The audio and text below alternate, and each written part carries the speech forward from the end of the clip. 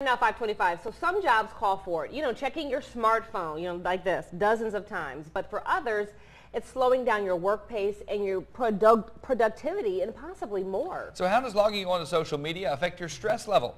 Local 15 web content specialist Taryn Reed is at our social media desk with a study that's saying it actually may be good for you. We all have so much stress at work, and with a smartphone in your hand, it can be easy to stray from work. But take this new research to your boss and you might not have to sneak around with your smartphone anymore.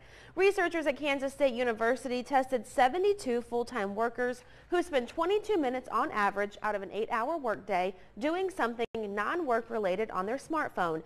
But the key was that this break was done in short spurts, just for 1 or 2 minutes, multiple times a day. The researchers dubbed this a smartphone microbreak, and they found that workers who took this microbreak to check in on their smartphone were happier at the end of their day. The researchers said while it might seem like a distraction, a smartphone might help productivity because workers are more refreshed and less stressed when they can briefly talk with family members or play a short game during the day. If you're looking for some other non-smartphone related ways to reduce stress at work, experts recommend exercise. It's a great way to help you stay focused, and it doesn't matter whether you exercise before or after work or take a walk during your lunch break. Also, make sure to eat well and get enough sleep. And researchers at Kansas State University also said a quick chat with a coworker or a coffee break could also help reduce your workday stress. So what do you do to relieve stress while at work? Any of those topics? Head on over to our Facebook page right now and let us know. As long as you're not at work, or you are, who knows?